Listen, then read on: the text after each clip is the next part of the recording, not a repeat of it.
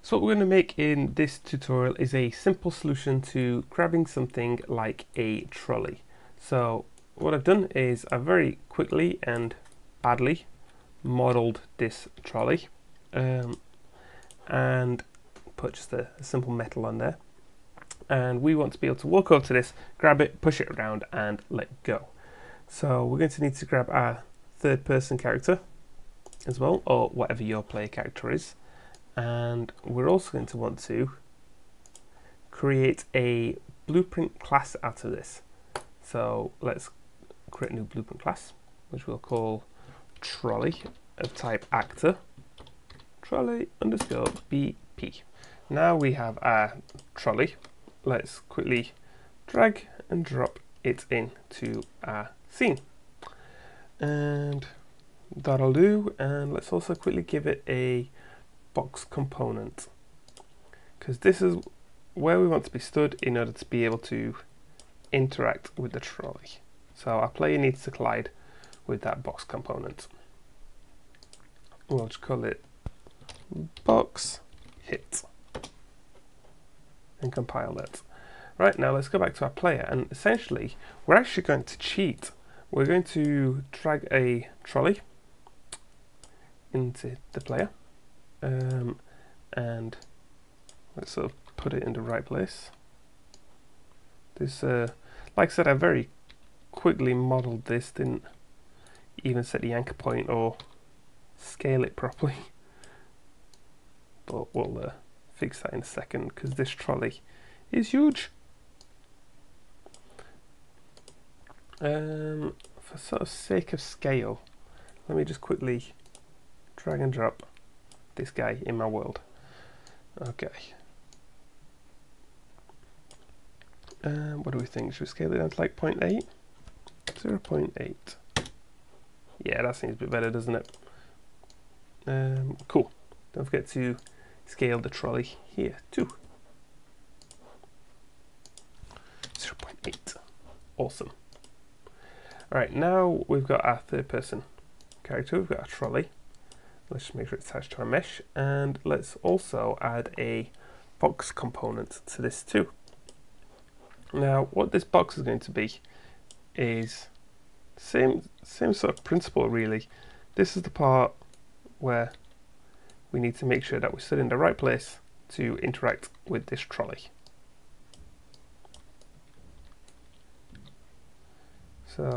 So long as this collision box is going to hit the other collision box, we should be good. Okay, and really quick, let's go back to our trolley and make sure it's set to invisible. And let's go to our box, and we want two things. We want a begin overlap, and we also want a end overlap. So once we begin and we overlap, we can set it to being able to actually grab the trolley. So let's cast to our trolley. We're basically saying when this overlaps, if it hits our trolley, awesome. But that's not enough there. We also want to get the is overlapping box hit. So we're going to say, are you overlapping box hit, and the other is just going to be a reference to ourselves. And we can see this is returning a bool, so we need to create a branch. I just held B and left click. Let's get that there. So we're going to say, are you overlapping these two components?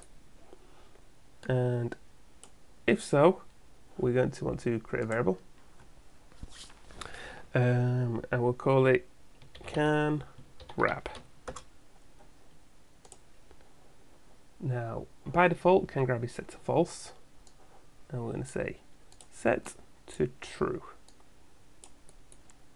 And what we'll also do is print this just so we know it's working. And essentially, let's just do the same thing, cast to trolley.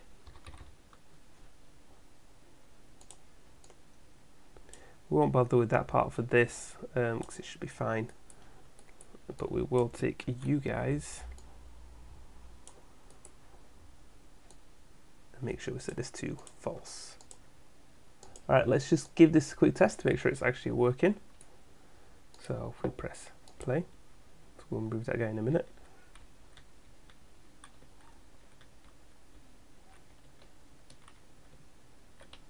That should have been printing. Why didn't that print? Let's just have a quick little look-see what happened there. So on box begin overlap.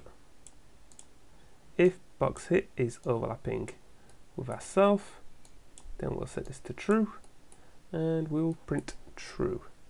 Let's just make sure that the trolley and the box, let's move the box a bit further out like that. Did I?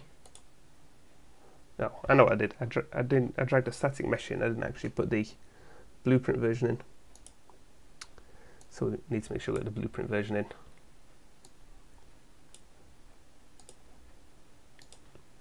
Okay, let's walk up to a trolley. There we go, it says true. Walk away, it says false. True, false. Sweet. Cool. Okay. So we want an input. Now,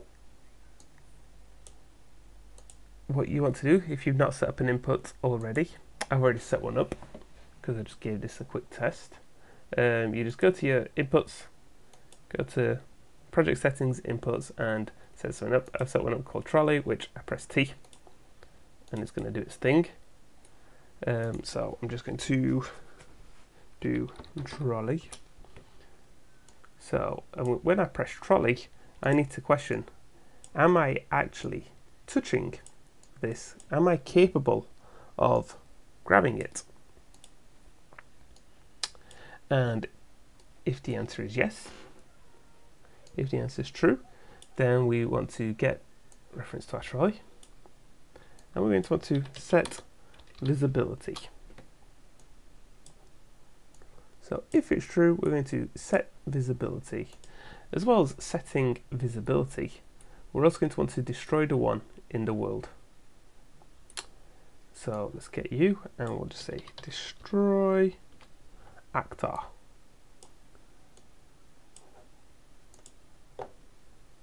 Let's see if this works. So we walk over and we press C, and we've now got our trolley. Again, it's a very sort of simple system, and what you'd want to do as well, you'd want to create an animation to sort of match this up. But I'm not going to bother setting up animation for now. We're just looking at a simple sort of solution. It doesn't look great, but you know, it'll be fine. Let's say we actually want to release this trolley as well. So what we'll have to do is, once we've pressed this, we're going to say we have a trolley. Have trolley. So I'm just creating a new boolean, which by default is set to false, and let's set it to true. So when we've got it, we have the trolley. Now, once we've questioned if we can grab it, we also going to need to question, do we already have a trolley? So let's get our trolley. Get, and so we're saying, have we already got a trolley? If we don't have a trolley, then we want to set the visibility, and we want to do all that. Whereas if we do have the trolley, then we're going to want to set the visibility again, but this time set to invisible, and we're going to want to spawn in a new trolley in the world. Spawn actor from class, and this is going to be our trolley. Now in terms of where to spawn it, we're going to use the reference to this trolley here. We're going to say get world transform, which will pump into there. Once we've done that, we need to tell it that we no longer have the trolley. Set. Alright, I think that should do it. Let's just give it a test. So we walk over and we press T. We pick this trolley up and we push it around. And we're a bit bored of this trolley now, so press T again. And it didn't let go. What?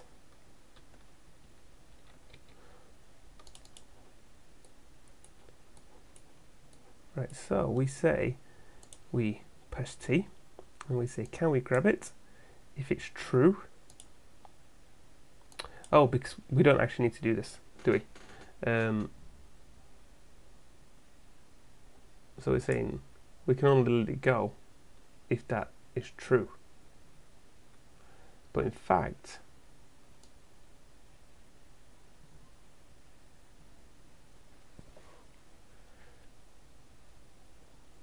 I think we just need to do these the other way around. I think we're asking the questions in the wrong order. Right, so we say, do we have a trolley? If we do have a trolley, if it's true we have a trolley, then we do this. However, if we don't have a trolley, we say, can we grab? And if we can grab, then we do this. Right, so let's give that a test. So if we press T next to nothing, nothing happens. Walk over, press T to grab the trolley, push it around, we got bored, press T to let go. We did it! Walk over, press T to grab it again. I think the scale's off. I need to check the scale on that. Yeah, the scale's off. But there you go. We can press T to grab the trolley, walk over, grab it. Just make sure you set your scale as the right thing. And there we go. We have a nice, simple system where we can grab our trolley. Like I say, it'd be nice to sort of set up an animation for this. I'm just going to have a look at the scale. You know, not bothered about the scale. It'd be nice to set up an animation for this, but otherwise that should be fine.